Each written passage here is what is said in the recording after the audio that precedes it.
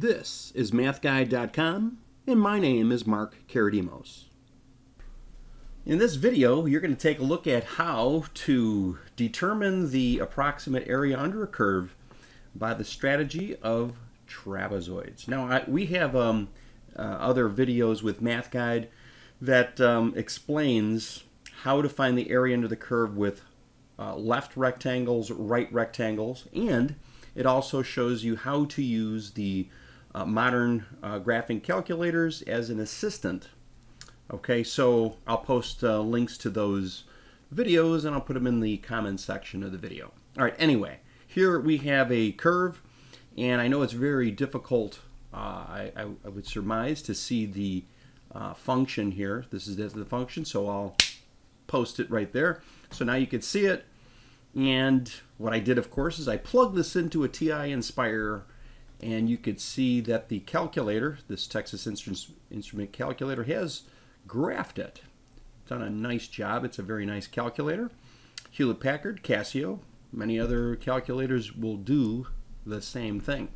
Now, I've also grabbed another document. Okay, so the other document is a calculator document. So later on, I'm going to show you how to use the calculator to assist.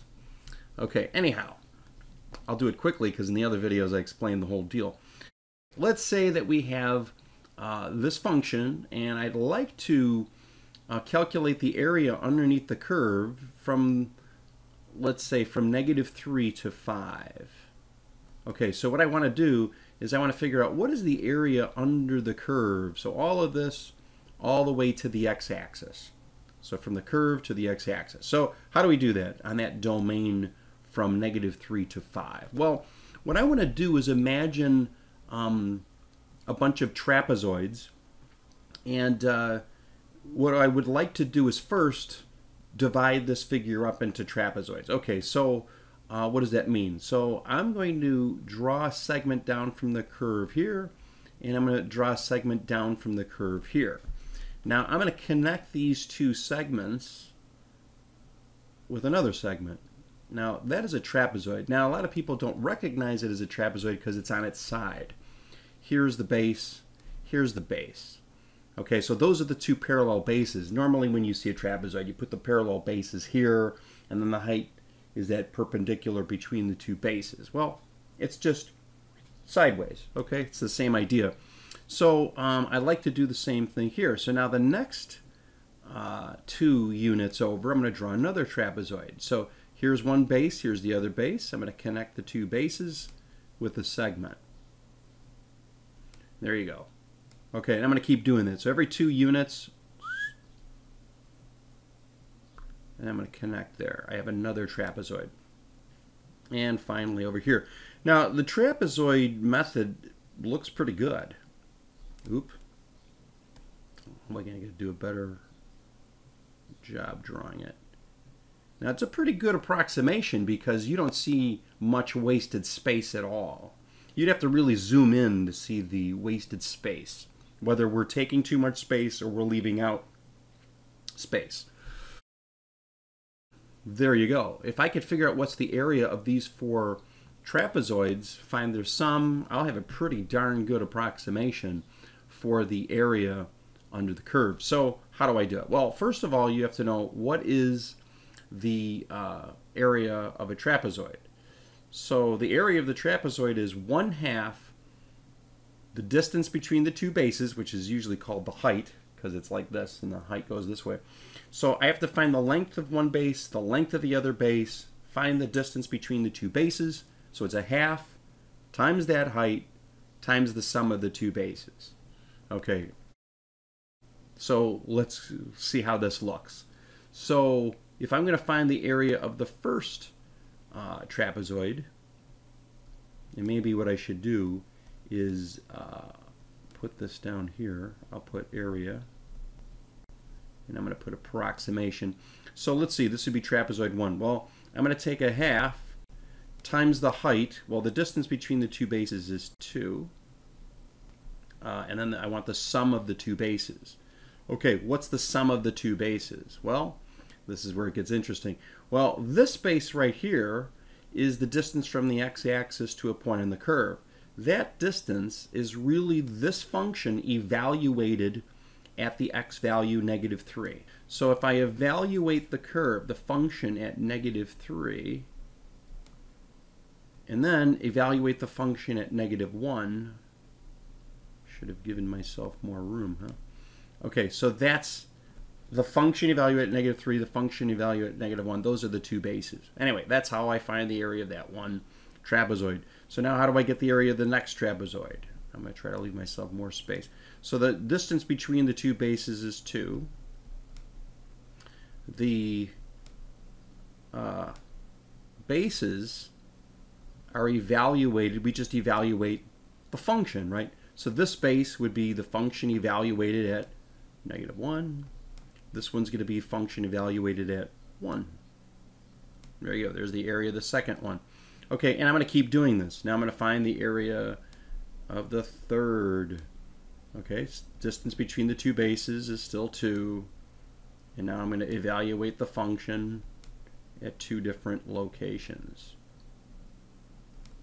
Okay, so this one here I'm going to evaluate it at 1. This base here I'm going to evaluate it at 1, 2, 3.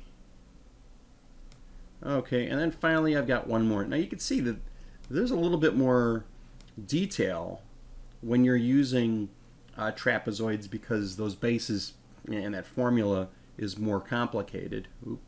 Okay, but it works pretty similarly with the other other strategies that we've seen. Okay, so let's try the next one. Now we're going to take the function evaluated here at 1, 2, 3. And we're going to take the evaluated here, which is at 5. And literally, we're just going to crank this into a calculator. Okay, so I'm going to go over to a calculator screen, plug it all in. So here I have the calculator pulled up. I'm going to go, well, that was the graphing part of the calculator. Now I have the calculating part of the calculator. Now I could plug in a half, but I'd rather plug in, I'd rather plug in the 0.5. Okay, so I'm going to put 2 times, okay, now I'm going to put, now if I want to plug in the function, inside these parentheses I had var, and I have mine plugged into F2, not F1, this. Okay, so the first one's going to be -3, and then it's going to be vars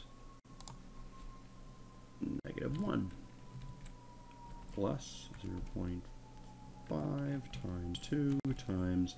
You get a little faster at this as you move on. You start to get the hang of all of it. Okay, so F2 is now evaluated at -1. And the other one's going to be F2 evaluated at 1. There's the 2 trapezoids. Now we're going to go on to the next. Now it's just continuing to scroll down the line.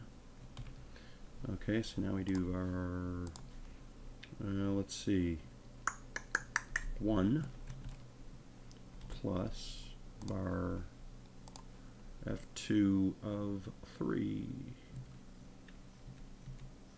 Okay, and then finally our last one, 0.5 times 2 times the sum, and we're going to do our, let's see, we wanted 3 plus bar F2 5, and there you go. That should, well, that should wrap it up. Okay, now if we hit enter, we get 59.2, which is a pretty good approximation. So I'm going to scoot on over now to the other screen. So now we have our approximate area. I guess I could just put it right here at 59.2, and I'm going to put units squared. We don't know what the units are. Sometimes we're given these problems as word problems. We would know what the units are. Okay, so please like the video. Please subscribe to the channel. I'd appreciate it if you did that. And go back to MATHguide.com, check out our lessons, interactive quizzes, and instructional videos. Have a great day.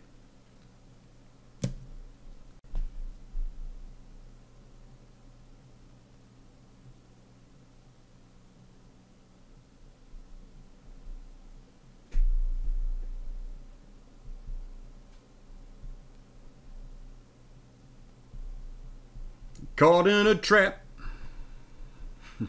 Reminds me of Elvis. Oh, what's the name of that?